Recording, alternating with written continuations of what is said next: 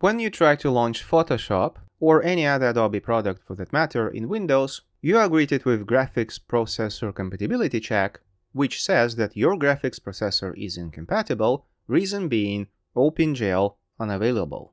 This issue is mostly limited to laptops which have dual graphics. That means that they use two GPUs. One is built into the processor, and they also have a discrete GPU and NVIDIA in this particular case.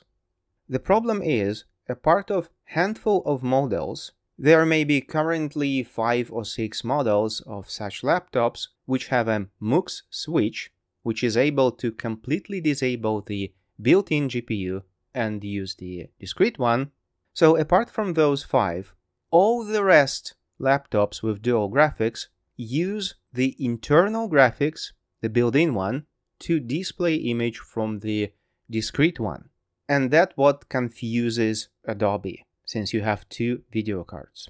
So the solution for this problem may be attaching an external display and maybe disabling the built-in screen on your laptop and using that. This may fix the issue, since in most cases the DisplayPort or HDMI ports on such laptops are connected directly to the discrete GPU, so Photoshop will work. Another option is, while still using two displays, set the laptop screen as the main screen.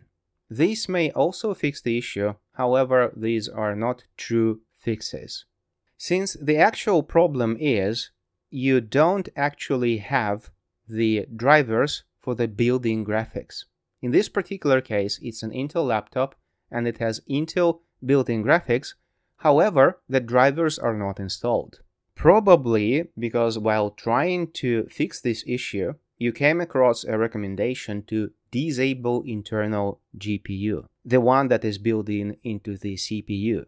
As I said, this is only possible if your laptop is equipped with a MUX switch, and such laptops are very rare. In all other cases, you are not supposed to disable the built-in GPU, since it will prevent the discrete GPU from working correctly, and this is exactly what is happening. So the fix of this issue is very simple. You have to install the graphics drivers for the built-in GPU. In this particular case, it's an Intel laptop using Intel 12th Gen processor, so all you need to do is to search graphic drivers for Intel 12th Gen processors, install them, reboot the computer just in case, and Photoshop or any other Adobe product will start to work. I'm the god of YouTube! Like, subscribe, jingle bells.